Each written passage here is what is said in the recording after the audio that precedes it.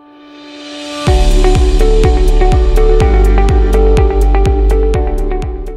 second most abundant part of the atmosphere is oxygen.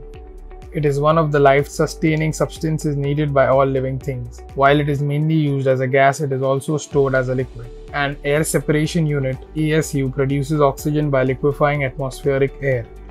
The oxygen is then isolated using continuous cryogenic distillation. This oxygen is then extracted and deposited in the form of a cryogenic liquid. The ASU approach starts with the main air compressor and finishes with the commodity holding tanks.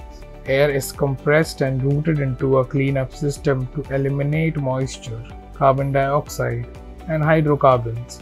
It then passes through heat exchangers where it is cooled to cryogenic temperature. The air is mechanically isolated in a high-pressure distillation column. The gaseous form of nitrogen is at the top of the column and a liquid form of raw oxygen is seen at the bottom. This crude oxygen liquid is withdrawn from the column and sent to a low-pressure column. It is then distilled until it meets commercial standards. The liquid oxygen is stored in a cryogenic tank.